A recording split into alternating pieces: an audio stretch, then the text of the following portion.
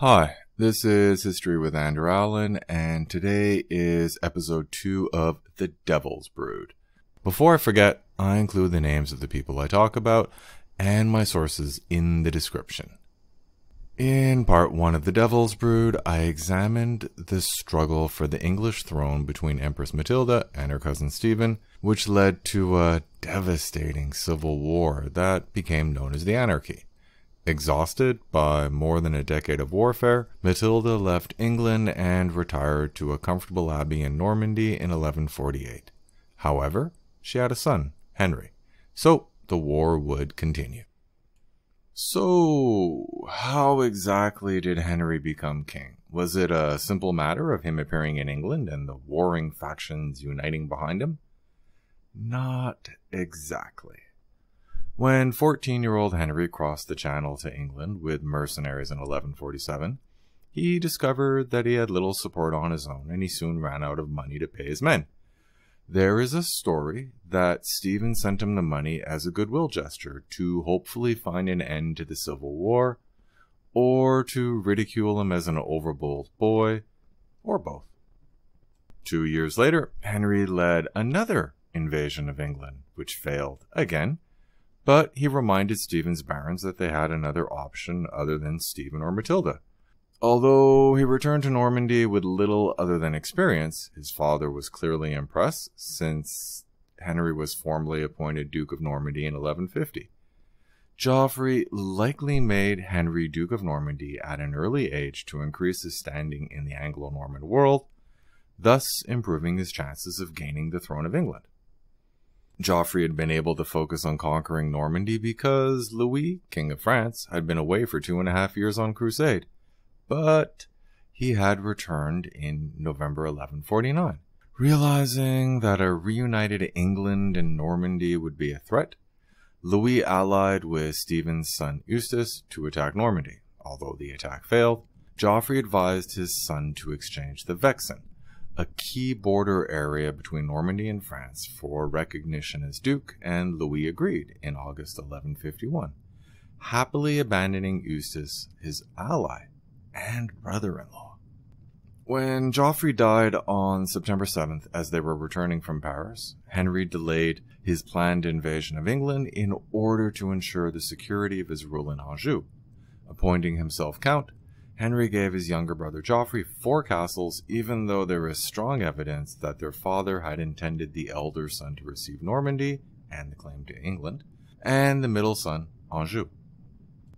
Henry's situation changed dramatically when he married Eleanor of Aquitaine on May 18, 1152, in a wedding that had been planned quickly and secretly.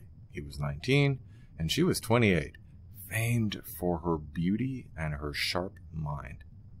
Eleanor will be a key player in this series, so I will take a bit of time to give some background. Besides, her life is fascinating. A vast territory that made up a quarter of modern France. Aquitaine included the county of Poitou, the duchy of Gascony, the counties of Saintonge, Angoulême, Périgord, Limousin, La Marche, and the Auvergne. Despite the impressive size, the various counts and barons feuded endlessly with each other while paying lip service to their overlord, the Duke of Aquitaine, whose authority was limited to Poitiers, the capital, and the city of Bordeaux. Duke William X inherited a lawless kingdom in 1127, and both his wife and his heir died in the spring of 1130, making his daughter Eleanor heiress to the duchy. Unlike most of Europe, Aquitanian law had been influenced less by the church, so women had more rights. They could inherit property, and noble women could rule over lands they inherited while they were expected to take part in society, not wait quietly at home. After a brief, unsuccessful attempt to help Geoffrey of Anjou invade Normandy, William intended to go on pilgrimage, but he decided to set his affairs in order just in case. Seeking a powerful ally, he proposed that 14-year-old Eleanor marry the son of his overlord, Louis VI, King of France. If Eleanor had a son, then France would gain Aquitaine forever. So Louis naturally agreed. This proved to be a good decision, since William died suddenly while on pilgrimage on April 9, 1137. 17-year-old Prince Louis became Louis VII when his father died a week after the wedding. The marriage was a good match politically, but not personally. Louis had originally been intended for a career in the church until his older brother died in an accident when he was 10, but he never seemed to have left the church.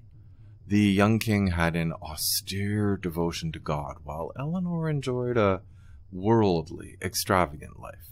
Arriving in Paris, Eleanor discovered that she was expected to be a quiet, decorative companion to her husband and spend her time in religious study. The church taught that married couples should have sex for procreation only, not pleasure, and sex could not take place on Sundays, holy days, feast days, or during pregnancy, menstruation, or the 40 days of Lent. The fact that the population of France increased indicates that most people did not take the church's teachings seriously, but the pious Louis followed those restrictions closely. Louis was a humble young man, but he had a tendency towards rash actions, such as his decision to invade Toulouse, undoubtedly prompted by Eleanor, who had a claim to the county. An invasion of Toulouse was risky without the support of his vassals, but Louis did not consult with them. Since Louis had made no effort to convince them to risk their lives and resources in an invasion of a powerful county, several vassals simply did not send men. Most notably, Count Theobald of Champagne, otherwise known as King Stephen's older brother. Unsurprisingly, the campaign against Toulouse failed, so a furious Louis decided to punish Count Theobald and invaded Champagne in January 1143. While attacking the town of Vitry-sur-Marne, Louis lost control of his mercenaries, who looted and torched the town. More than 1,000 people had gathered in the cathedral for safety, but they all died when it caught fire. Shaken by the disaster, a guilt-ridden Louis sought absolution. An opportunity presented itself when the Muslims of Mosul and Aleppo captured the Crusader-controlled city of Edessa on December 24, 1144, leading the Pope to launch the Second Crusade. The initial response was not enthusiastic, since the French barons felt that it was the Crusaders' kingdom's problem if they could not defend themselves. But Eleanor relished an opportunity to leave suffocating Paris and convinced several of her vassals to take the cross.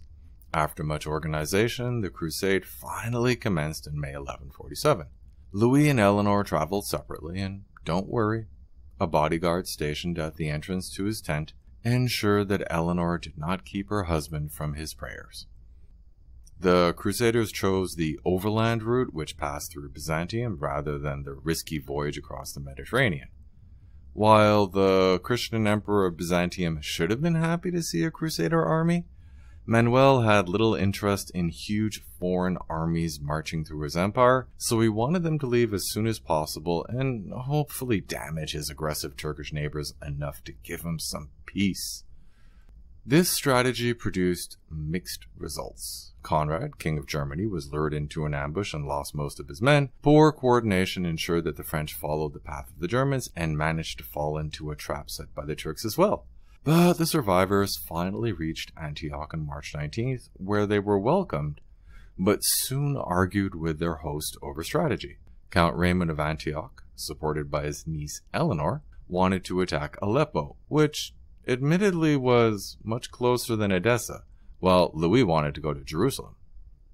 Actually, there were other reasons for conflict between Louis and Raymond, namely disturbing rumors about the relationship between Raymond and Eleanor. There is no doubt that Eleanor's close bond with her uncle angered Louis, but there is no evidence that it was sexual. It may have simply been an extremely deep emotional relationship. Since Louis had essentially cut himself off from his wife, his reaction is odd. As tensions between the married couple worsened, Eleanor had an audience with Louis, where she explained that she had resolved to give up the crown and remain in Antioch, pointing out that as fourth cousins, they were too closely related to be married. Uncomfortable with the challenge of marriage counseling, Louis's barons handled the matter by kidnapping her as the French made their way out of Antioch under the cover of darkness on March 28th. Reaching Jerusalem, they were reunited with Conrad and what was left of the German army. The debate over Aleppo or Edessa was settled when Queen Melisende of Jerusalem persuaded the two kings to support her against Damascus, even though it was one of the few, if only, Muslim princedoms that was an ally of Jerusalem and a rival of Aleppo. The combined armies attacked Damascus on July 24th, but failed to break through and abandoned the siege after less than a week, fearing the arrival of troops from Aleppo. The single joint Crusader campaign ended in embarrassment and bitter accusations between the leaders. Conrad soon left for Constantinople, but Louis was a true believer, so he remained to sightsee and pray in Jerusalem until April 1149. The couple finally reached Paris in November after a journey of 30 months that had accomplished little aside from many pointless deaths. Relations between Louis and his queen continued to deteriorate, especially after Eleanor learned that her uncle Raymond had died in a rash battle against a larger Muslim army. When she gave birth to another girl in 1150, Louis's barons began to press the king to annul his marriage and find another queen. That August, Geoffrey of Anjou and his son Henry of Normandy arrived to pay homage to Louis, so Eleanor saw nobles who matched her temperament more than her monkish consort. However, despite the claims of later chroniclers with a fondness for gossip, there is no evidence that she plotted with either or both of them to end her marriage, or had an affair with either of them. It is simply unknown, but it seems unlikely that they would have been left alone for long, given the many restrictions on Eleanor's life in Paris. While their lack of marital harmony was undoubtedly annoying for both of them, their failure to produce a son threatened the future of the Capetian dynasty. In March 1158, Archbishop Hugh of Sens convened a synod to debate the matter and ended the marriage on the basis of consanguinity, a fancy word for being too closely related, which must have been a surprise after 16 years of marriage. Both were permitted to remarry, but their daughters were declared legitimate and would remain in Louis's custody. Undoubtedly relieved to be free of France and its monkish ruler, and looking forward to a future as Duchess of Aquitaine, Eleanor left Paris, but a funny thing happened on the way home. She learned that both Count Theobald of Blois, Stephen's nephew, and Geoffrey Plantagenet, Henry's younger brother, were pursuing her with the intent of marriage. The more romantically inclined might think that the two young nobles were hoping to win her hand in marriage through flowers, poetry, and wine. But that would be incorrect. They wanted to capture her, find a pliable priest, and drag her into a bedroom to consummate the marriage. Whether she was willing, enjoying the process, or even conscious was irrelevant. Unwilling to be raped into losing control of her duchy, Eleanor rode hard and reached Poitiers, the capital of Aquitaine. But she knew that she could either live like a nun in her castle, unless one of her suitors, would-be rapists, was determined enough to besiege the castle, or she could marry again. Unsurprisingly, she chose the latter option, but this time she would choose her husband. Having been impressed by Henry, she sent him a marriage proposal. At that time, Henry was preparing to invade England, but he won the support of his vassals to postpone the invasion and accept Eleanor's proposal. Henry and Eleanor did not bother asking their overlord Louis for permission to marry because they knew he would not approve. Since they had ensured that the marriage negotiations were secret, there are no documents available to confirm whether or not it had been planned in advance. The marriage completely transformed the power structure in France, since Henry now controlled Anjou, Normandy, and Aquitaine, basically half of France. When the new couple had a son soon after, Louis's daughters with Eleanor lost their claim to Aquitaine. Furious, Louis resolved to punish the new couple, but he was too weak to face Henry alone. Needing allies, he gathered an impressive coalition of rejected suitors of Eleanor and rivals of Henry, including Counts Eustace of Boulogne, Stephen's son, Geoffrey of Anjou, Henry of Champagne, and Theobald of Blois. While impressive on parchment, the assorted counts did not fight well together, and Henry had beaten them decisively in 6 weeks. Aware that Henry was occupied, Stephen made his last major attempt to overwhelm Henry's supporters in England by hiring mercenaries. The strategy seemed ready to succeed until Henry risked a dangerous channel crossing with his own force of mercenaries in January 1153. Henry soon made 2 discoveries. The English were exhausted by the Civil War, and people were terrified by Henry's foreign mercenaries. Even though it weakened his army, Henry sent his mercenaries back across the Channel and negotiated with barons and bishops to win their support. A key recruit to Henry's cause was Robert Beaumont, Earl of Leicester, one of Stephen's earliest supporters who had lost faith in Stephen due to his inability to protect Leicester's lands in Normandy. The Earl then did homage to Henry, opening up the Midlands. Recognizing the advantage of a less violent strategy, Henry toured the Midlands offering peace and stability instead of ravaging the land. Stephen knew that he could not permit Henry to parade through England as a king in waiting, so the 2 sides led their armies to face each other at Wallingford in early August to settle the matter. However, neither side's barons wanted to fight anymore, so the 2 rivals were forced to talk instead. Actually, this sudden preference for peaceful negotiation should not have been a surprise. Tired of the destruction that accompanied the endless conflict, barons on opposing sides had begun to make private treaties with each other. The negotiations were overseen by Theobald, Archbishop of Canterbury, and his right-hand man, Thomas Becket, who persuaded Stephen to accept Henry as his heir. This decision to prevent more killing pleased everyone. Well, almost everyone. Stephen's eldest son, Eustace, Count of Boulogne, had been raised to believe that he would inherit the English crown, and he had been working to conquer Normandy by marrying Constance, sister of Louis VII, and allying with Henry's younger brother Geoffrey. Peace required Stephen to disinherit his sons, which became easier when Eustace conveniently became ill and died suddenly on August 16th or 17th. The exact details of the peace were worked out during September and October.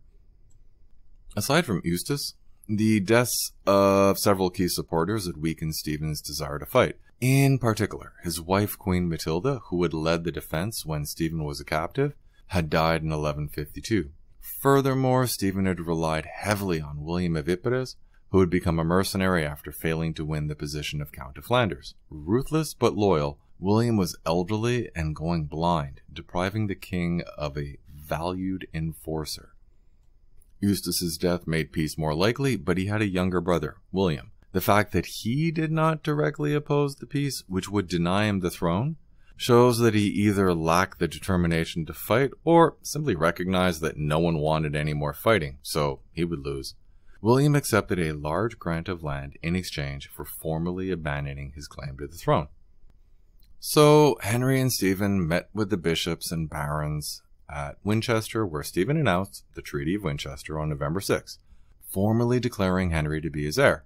While it would be natural to expect that Henry was happy with this situation, he was a young man filled with fire, and he probably wanted a decisive victory, especially since Stephen could have likely lived for another decade. After traveling around the kingdom to receive homage as the heir, Henry returned to Normandy in March, leaving Reginald of Cornwall, a supporter of his mother, to represent his interests. Henry had probably resigned himself to wait patiently for years until Stephen died, but to his pleasant surprise, he did not have to wait long, since Stephen died on October 25th, 1154. Stephen may have died frustrated by his failures, but there is little doubt that everyone was tired of war, because Henry remained in Normandy for 6 weeks settling matters, and no one opposed him when he finally crossed the Channel with his wife. No disrespect to Henry, he undoubtedly possessed astonishing drive and leadership ability, but he also had more than his share of good luck. Eustace conveniently died just as Henry became a serious contender for the throne, and then Stephen died a year later. If Stephen had lived longer, his younger son William may have decided that he deserved the throne. When Henry was crowned on December 19, 1154, he was the first to be crowned King of England, rather than King of the English. Henry chose to rely on a rising young noble, Richard de Lucy, and Robert Beaumont, Earl of Leicester, probably the most powerful noble in England. Lucy had ability, while Leicester had judgment and connection to the barons. Thomas Becket was appointed Chancellor, essentially the Chief of Staff. Despite the instability of the anarchy, the English economy was growing. While tin mines in Devon and Cornwall were booming, England's main export was wool.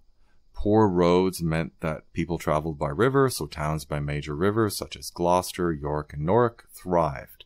Although crossing the Channel took days and was often dangerous, foreign trade with France, Italy, Flanders, Scandinavia, and the German states kept the Thames full of ships. The 12th century saw an increase in the number of towns. London had a population of roughly 35,000, but other cities were far smaller. Winchester, York, Lincoln, and Newark all had less than 10,000 people. Even so, England needed a lot of work. Royal revenue had decreased by 2/3 under Stephen, powerful earls had become semi-independent rulers, and the King of Scotland ruled much of northern England. The number of castles had grown rapidly, many of them manned by foreign mercenaries. The more independent-minded barons may have believed that Henry's many responsibilities in France would prevent him from making the effort to impose order on England. They were wrong.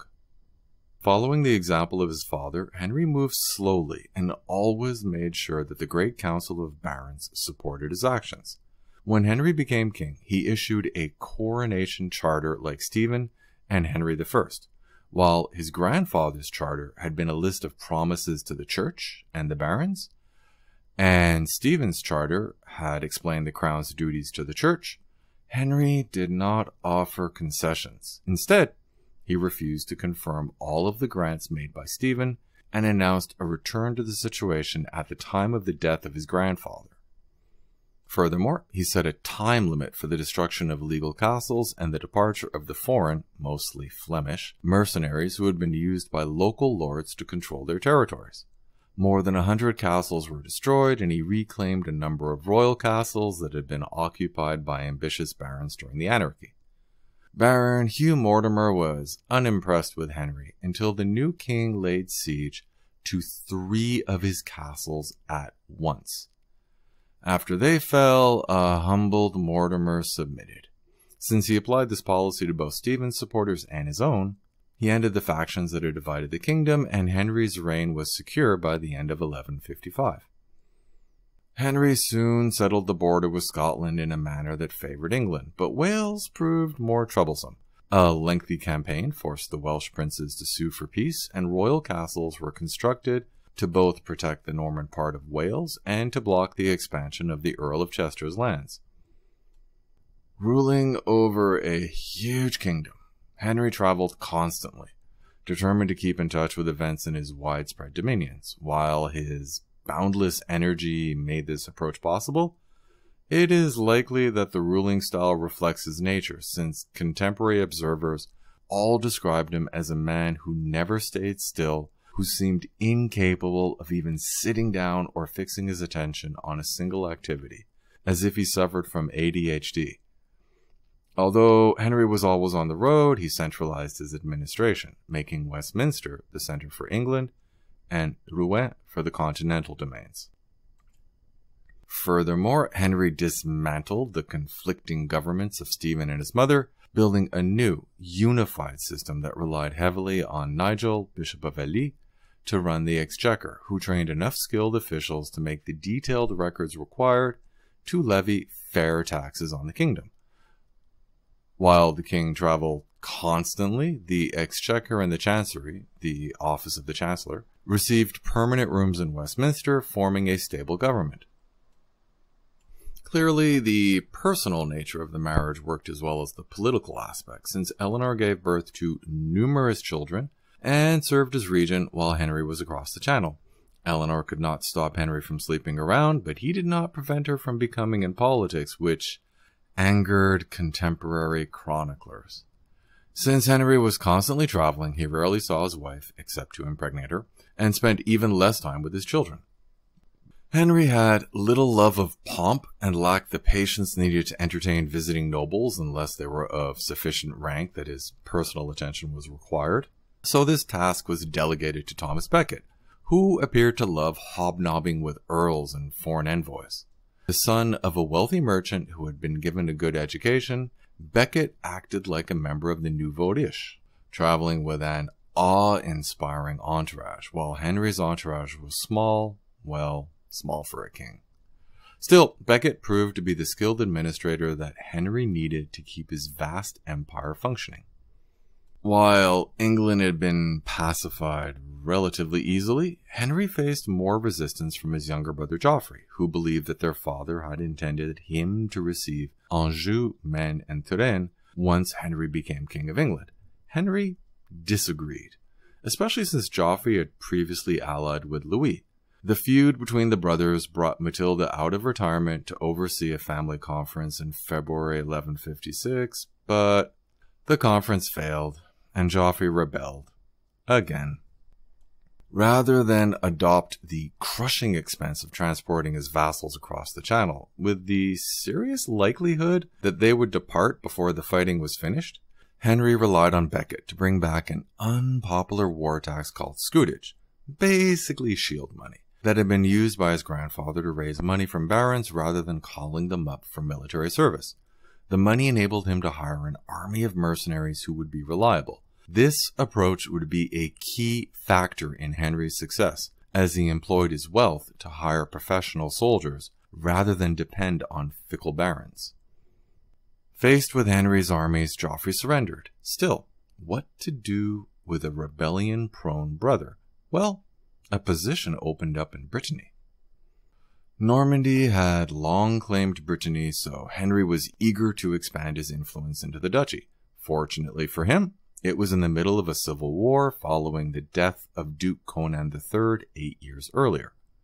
Unlike the rest of Brittany, which was separated from the rest of France by rivers and mountains, the county of Nantes was linked to Anjou by the Loire. Therefore, Nantes shared more in common with Anjou. In fact, Conan's mother was Ermengarde, sister of Count Fouque V of Anjou, Henry's paternal grandfather. Serving as regent for her young son following her husband's abdication, Ermengarde ensured that there were close relations between Anjou and the counties of Nantes and Rennes. As a result, the citizens of Nantes chose to accept his troublesome brother as count, and Henry was able to convince the Breton barons to accept his vassal, Conan IV, Earl of Richmond, as duke. Hopefully, a nice title would prevent his brother from rebelling again. It is worth pointing out that Henry had far surpassed the accomplishments of his grandfather. Duke William of Normandy had transformed the power dynamic in Europe when he conquered England, but he essentially negated his own achievement by dividing England and Normandy between his two sons. The third son, Henry I, managed to replicate it in reverse by conquering Normandy. However, his grandson now ruled England, Normandy, Anjou, and Aquitaine, as well as controlled Brittany. Admittedly, he was not in Charlemagne's league, but he had still carved out the greatest empire since the father of Europe. The question is, what would he do with it? And I will answer that question in part 3 of The Devil's Brood. Thanks for listening.